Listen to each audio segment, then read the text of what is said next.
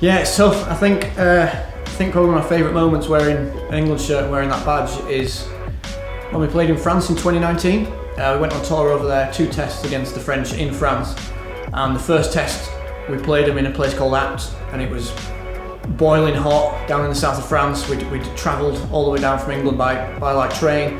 We went into that game, and I think we were the underdogs, and then we ended up winning it and beating France. And that feeling there when that final whistle went and everyone was dripping in sweat, everyone was absolutely exhausted, but we'd done what had never been done before, which is beating France in France, and that moment was just incredible. I remember everyone just stopping and just taking it in and looking at each other and being like, we've just done that, we've just beaten them in France. The odds were totally against us, but that's definitely one of my proudest moments in an England shirt.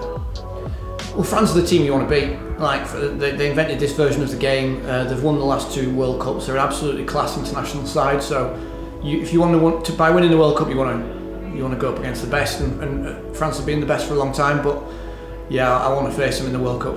I think one of my favourite moments as a spectator, and it's kind of a lot of things go into this, is when we were on tour in Australia in 2019. It just so happened the men's and the women's teams are out there doing the World Cup 9s, and we were in Brisbane, and we just launched all our kit onto a plane and flown down to Sydney, and we landed in Sydney, and we quickly got all our kit out, threw it into vans, like 10 wheelchairs, 40 wheels, all the players, all the staff, all the coach, and we zipped across Sydney as fast as we could to get to the stadium where the 9s was happening.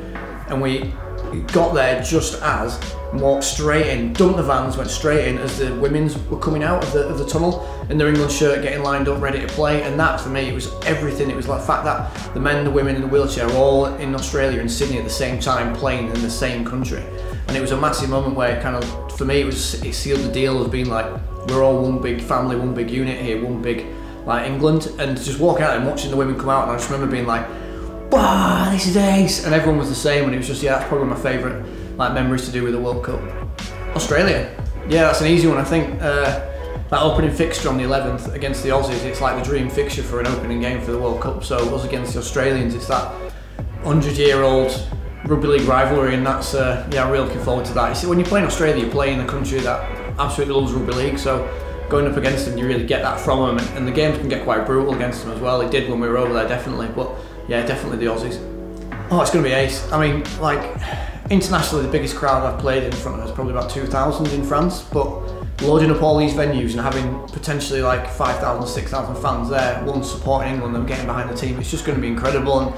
And that's one of the benefits of having a home World Cup, is you get that extra buzz and that extra push from having the crowd on your side and supporting you. So yeah, I can't wait to wheel out there and sing that national anthem just with thousands of people watching and singing along with us.